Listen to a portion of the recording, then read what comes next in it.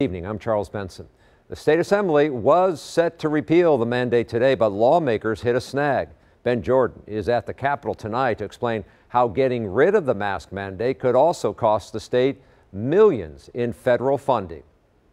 Assembly Republicans say their allies in the Senate flat out made a mistake by voting to overturn the governor's emergency order without realizing the significant implications. Republican state lawmakers were poised to end Governor Tony Evers' emergency order today and nix the statewide mask mandate. I think the story of the day is what's not on the calendar. Their efforts stalled once they learned $50 million in funding was on the line. We do not want to repeat that mistake. Congress passed coronavirus relief for the states last year, providing food assistance funding under one condition.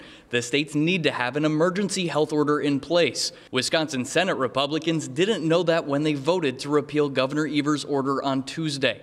Senators amended their bill today. The measure would still end the governor's mask mandate, but it offers Evers the power to issue a new emergency order just to accept federal assistance. While GOP senators think they have a potential fix, Assembly leaders are putting things on hold for now. We are going to take time and work with the Fiscal Bureau in the legislature, along with all of the appropriate agencies, to guarantee that when we pass SGR 3, and we will pass it, that we do it in a way that does not have any potential financial implications for the state. Democratic state lawmakers are calling this misstep a win for public health by keeping the mask mandate in place. So I am relieved and hope that in the time between now and then we can make some better decisions and remind ourselves why we're here. Assembly leaders say they'll give this vote another try next week. Republicans claim Governor Evers has overstepped his powers by continually reissuing these emergency orders without going through the legislature as required by state law.